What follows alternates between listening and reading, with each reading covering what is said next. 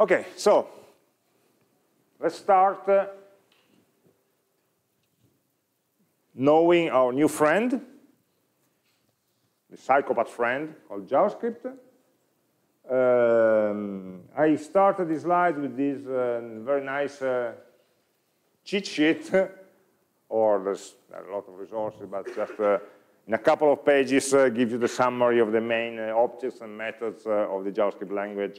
I keep it handy sometimes, but it's just for, let's say, it's yet another language to learn that's with its own basic library or standard library.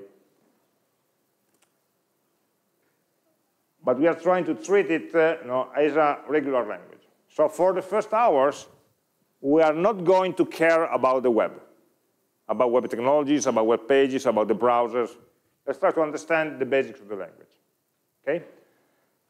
By difference with respect to the other languages that you already know, of course, or not by different, but by completing or building upon the knowledge that we have about the other languages.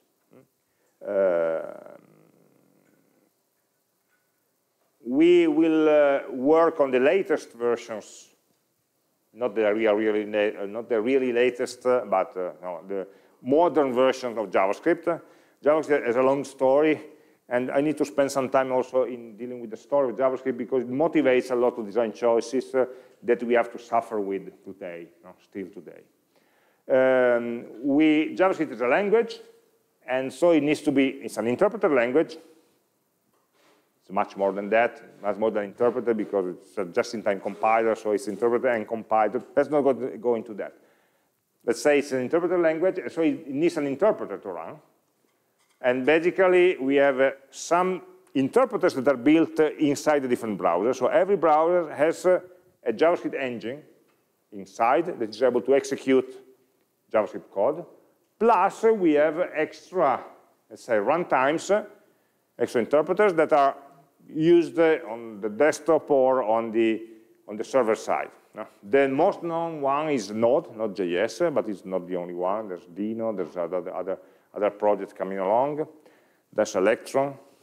All the many applications are built on the Electron framework, which actually bundles the JavaScript engine from Chrome into a desktop application. So there are many environments in which JavaScript programs can run. And of course, every environment has their own variation of the standard library. Because if you're running on a server, you don't have all the events managing user clicks because there are no users there, and vice versa. Okay? So we start with the language, and then the library will be provided by the runtime environment. There are some libraries that are common and some that are specific.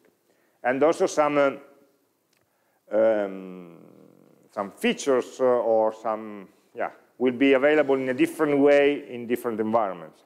For example, one pain is that the way of importing modules uses different syntaxes, different methods on the client and on the server. And there's a long translation that is already years, where they are trying to unify the two methods, but when you have a long history of 20 years of code, it's very difficult to change something as fundamental as the import statement. So there are differences, but the core of the language is the same.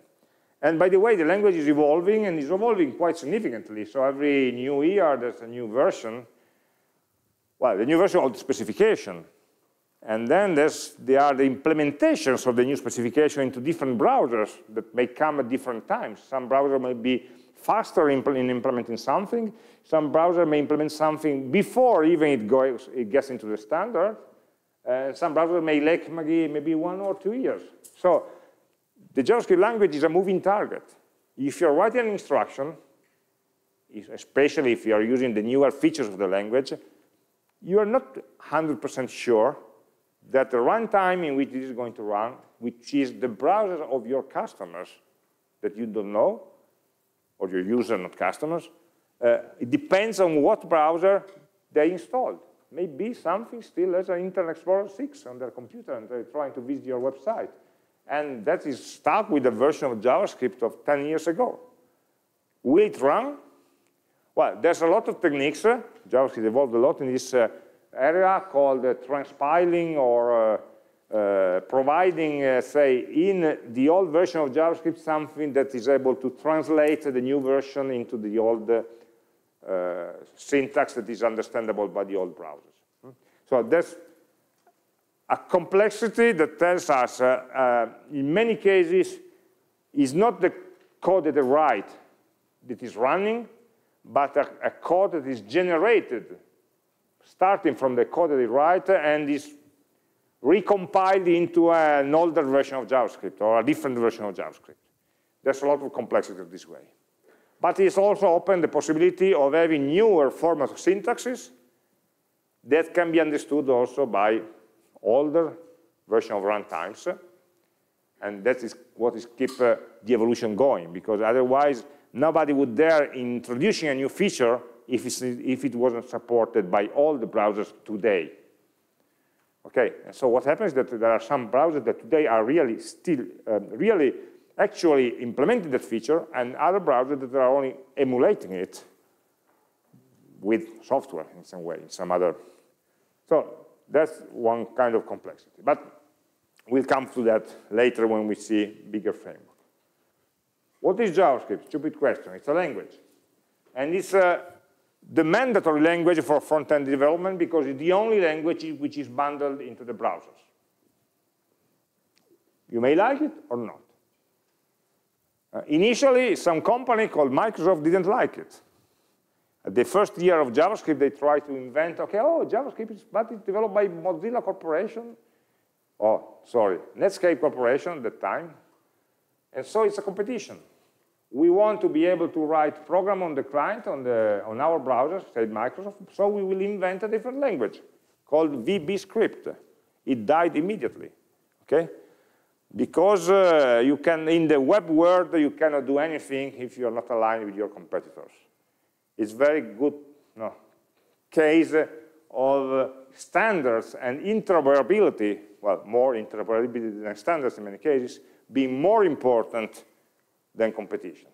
You cannot push something which is not compatible with the existing base of users, browsers, servers, protocols, and so on. And so the world standardized on a single language on the client side, while on the server side you can have many different languages, you don't care. It's locked away in your server room. Nobody cares about what language you're running on the server. But your client application on the front end must use the three languages of the web, HTML, CSS, and JavaScript. That's it. Okay, so that's the reason why JavaScript still continues to be the most popular language, just because it's mandatory in the biggest part of the ecosystem. Well, it's the name of the language isn't even really JavaScript.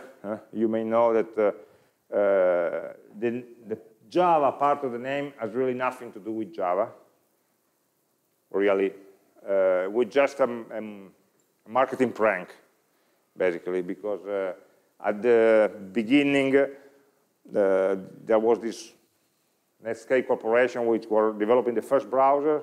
They wanted to insert a scripting language, they needed a name for that. At the same time, the Sun Microsystem was pushing the development of the Java language. And so they say, okay, they are putting a lot of marketing money on the name Java, so let's call our language JavaScript. But they are totally separate. They have nothing in common. Okay? The interesting part, but it's interesting for us even today, that the first version was written in 10 days by one person. Okay? And you can understand the design choices that you make, the design shortcuts that you make when you're designing a whole new programming language in 10 days. And some of those design choices turned out to be wrong or to be dangerous, and we still have to suffer from them today, for the sake of compatibility mostly. Okay, let's live with that. That's why it's important to know a bit about the history of the language. So, this story dates back to 1995. Were you born then? No. Okay. I was. Where the first press release announced that the new version of the Netscape Navigator, probably version 2 if I remember well, had some new exciting features for doing animations in the page. Oh, how can you do animation with a document language like HTML? Well, by injecting some code into the page. That was the breakthrough. Okay, that was one proposal, but one company, by one company, one private company. And then people started to see that it was a good idea, but they didn't want to let the control of the language to just one company. So they set up a standardization committee for standardizing language. You know, for example, the C language was initially born by Cunningham Ritchie and then was standardized by ISO, with all the new versions and so on. And the same happened with JavaScript, which was brought on by a committee of a standardization body that nobody knows, which is called ECMA. I don't even remember what it stands for. ECMA International is a standardization body, maybe in Switzerland, if I remember well. And they took over this project of this new language, and they called it the ECMAScript script language, because JavaScript was a trademark word, was trademarked already, so they couldn't use that. So the official name of JavaScript is ECMAScript, but you cannot pronounce this word, okay? And so let's call it JS, JavaScript. The official name is the ECMAScript, and it is standardized by this committee. They standardized something. They added, recognized some new syntax, because from 1995 there was a very minimal language, and they tried to add something. For example, the object notation and prototype means inheritance and classes and exceptions were added later in the language. But actually, this process here didn't get much attention. Okay, there was this standardization committee that just basically took whatever the language status was and put that into writing. And as you see, it was a quite stagnant process. From version 3 to version 5, 4 never was defined, 10 years elapsed. So nobody really cared about this. And there was different, that was one part of the so-called browser wars, where we had Microsoft, Apple, Sun, and a different company fighting about the dominance of the browsers. We have more browsers than we have today, and each of them try to be better and try to innovate also on the language and on the features. So it was a wild period where everybody was just throwing ideas and experimenting new things. But then they recognized that the foundation of JavaScript was too weak to build significant applications, and too weak to be really standard. Okay, they started to recognize that, I don't know if you remember, there was a lot of websites that started with, this website is best viewed with Internet Explorer, for example, which is a very ugly thing to do on the web. Today, it will not be acceptable. So the industry understood that it was better to focus on a common ground of technologies instead of just fighting each other for more features at the damage of the users. And so they worked on a new version of JavaScript called ES5, ECMAScript 5, that introduced what we are now calling strict mode, which basically introduced a non-compatibility with the past. So I mean, from this point in time, the JavaScript is no longer compatible with the previous one.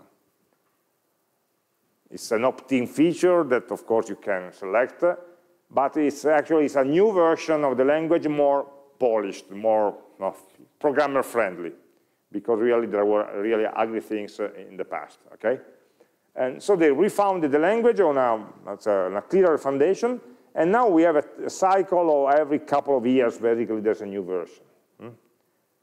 New version which has this numbering related to the year of publication, and also the incremental number of the version, and going forward. So right now, this committee is really working every year, and this is a standardization committee where the major industries are sending people to work there, and these people try to push the language into one direction or another according to their mother companies' commercial needs.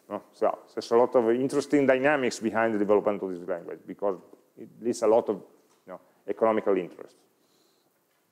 Okay, we are targeting at the minimum the language defined in 2015, which is 9 years from now, but there was a significant shift where we had the first, let's say, foundation for object-oriented, for a good object-oriented programming and functional programming in the language. Okay, so these features are fundamental for us today. There's something more also in the recent, so we are going to use also something from the most recent version, but let's say the latest revolution was here. Okay? From this point on, we have what we call modern JavaScript. That is still evolved, it's not just one feature, but it's a set of features starting from that point. Okay, so this is just a description of what you already saw in the picture. If you want to read the ECMAScript specification, it's in the language, but beware, it's something like 400 pages, extremely technical version, because they describe how the language features would be interpreted by an ideal virtual machine that implements a lower level language that we defined also in this document. So it's totally not for the programmer. You can understand, if you are fond of compilers and the implementation of languages, it's very, very interesting, but it's not for learning the language. But if you want, if you have some megabytes spare in your computer, you can download it. And okay, as you said, there are different engines with different interpreters that implement this language, various versions of this language. The most famous one is the V8 engine that was developed by Google in Chrome, and now is available, of course, in all the browsers derived from Chrome. So the Chromium free version, Microsoft Edge today, and also Safari is in the latest versions was using JavaScript interpreted by Apple, but now they moved to use the V8 interpreted by Google. And Node.js itself was built by extracting the V8 code from Chromium and packaging it as a standalone, let's say, executable. So they all come from the same source. The only other, basically, competitor is the JavaScript engine by Mozilla Foundation, so that one coming in Firefox. So there are different browsers, but when it comes to interpreting JavaScript instructions, actually, the world is only running 2 libraries, which is not so good for competition and not so good for, if there's a bug in one of these libraries, it can be a security flaw in one of these libraries can be exploited immediately in 90% of the browsers worldwide. Okay, but that's the situation. We hope from the programming point of view, this would be mostly transparent. We hope. If we stick to what is the consolidated standard, which is not the published standard, we should be nearly, we shouldn't really rely too much, or we shouldn't care too much about the runtime that our application is using. And the Mozilla pages, the MDN, Mozilla Development Network pages, is very useful because for each and every construct of the language, it provides you a compatibility matrix that is telling you, for example, this was for the fetch. Fetch is a function for doing client-server interactions, and the specification fetch is comprised of a set of features, or a set of functions and properties of the objects, and it's telling you for the different browsers, desktop or mobile browsers, which is the minimum version of that browser which is implementing correctly that functionality. And or which browsers are not supporting it at all. So you see some of them, of course, are discontinued, really are discontinued, they are not updated anymore, and mostly the others are.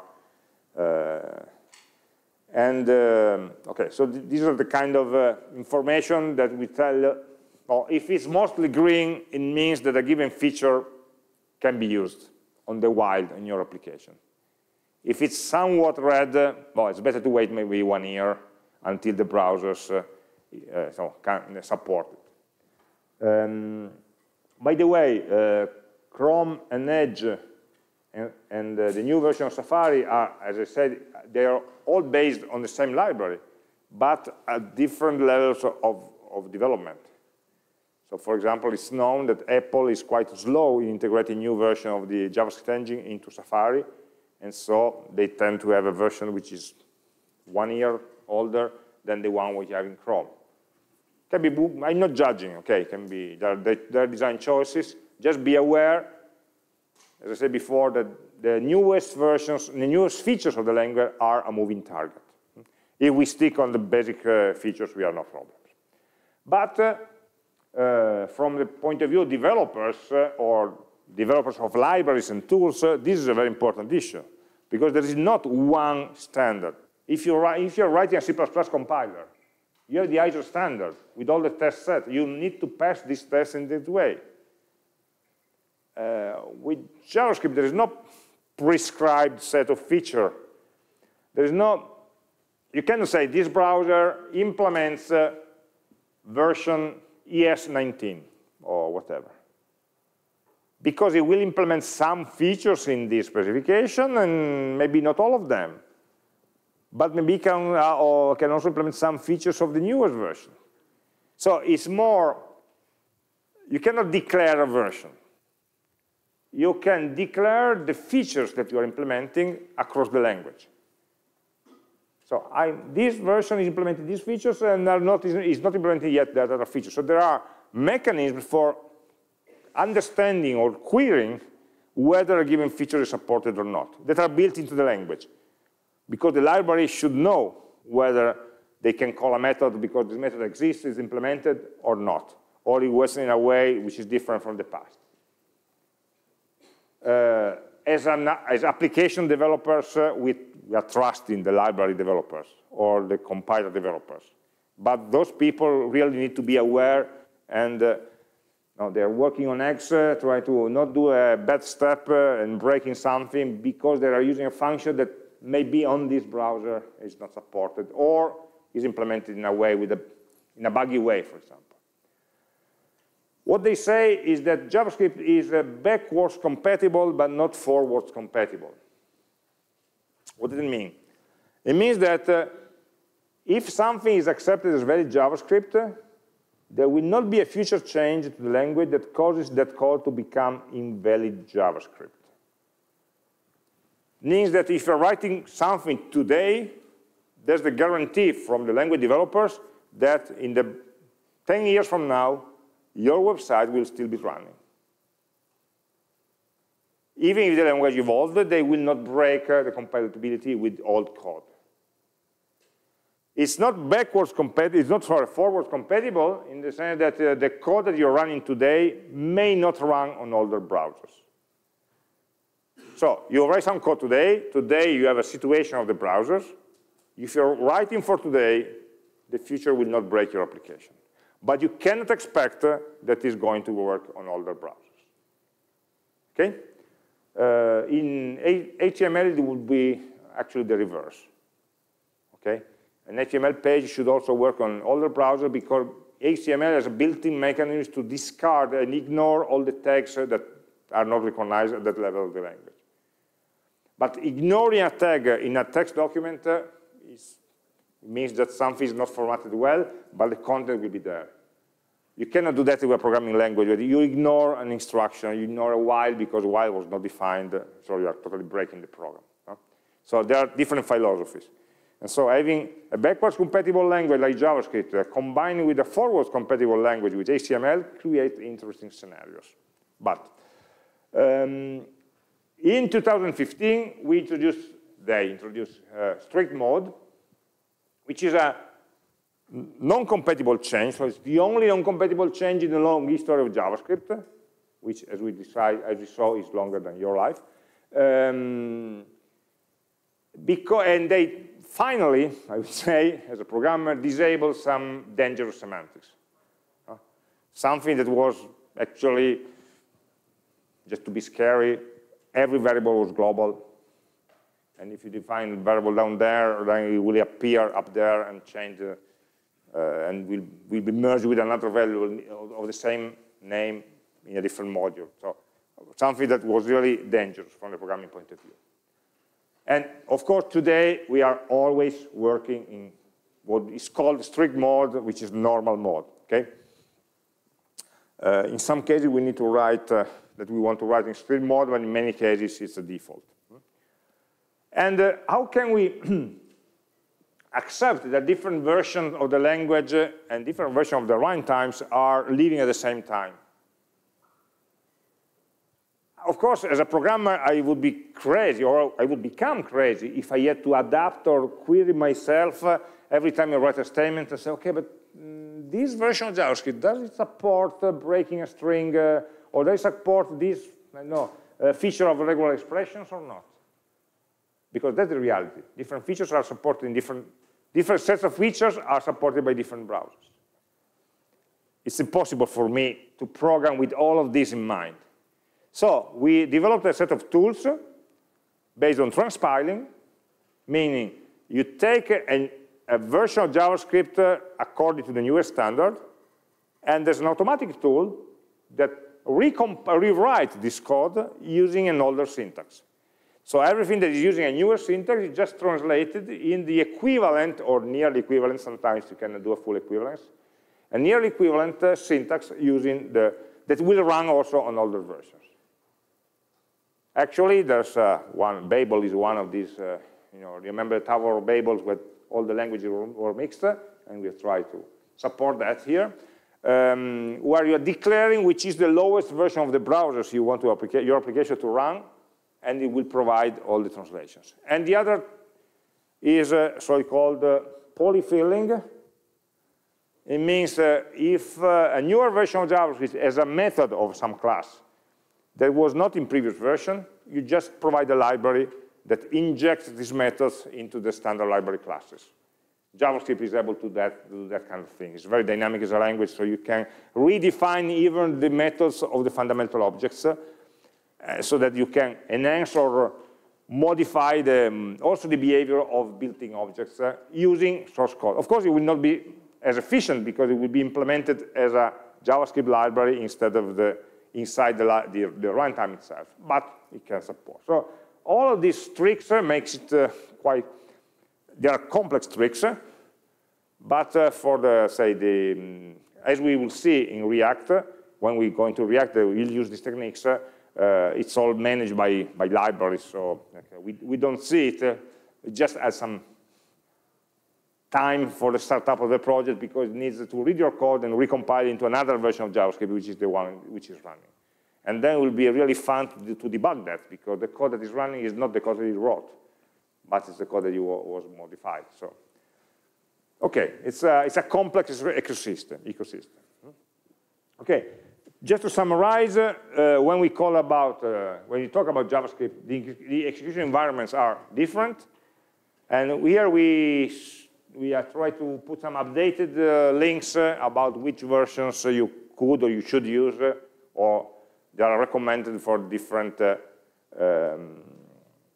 from the different type of environments. So the core is starting from the Node.js website, but there are different packaging solutions that try to manage the possibility of installing different versions of Node in the same computer. Because as we saw this year, we are trying to use Node 20, and maybe you have a project that you wrote last year that is not compatible with Node 20, you need a Node 18, which was a previous LTS version. How can you do that in the same computer? And so there are tools for managing multiple versions, so that you bundle an application with a given version of the Node runtime, for example. We also use some, there's a nice website called Python Tutor, which is also have a JavaScript version, that it can visualize the data structures, especially for small examples, will help us to understand the data model. No? This is an example of what comes out in JavaScript Tutor. You write some code here, and you can run the code, of course, and they can really display the data structure, the variable, the values, the arrays, and especially with understanding the object model, it will help us a lot to be able, at least for me, it helps me a lot to visualize what is really happening in my code.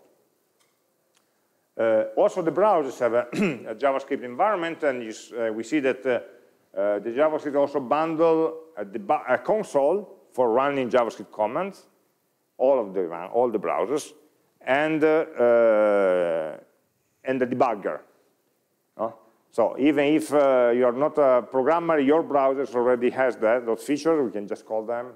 Okay, usually F12 brings up the JavaScript debugger and console. You can run programs on our own, or you can debug programs that are running in the web page.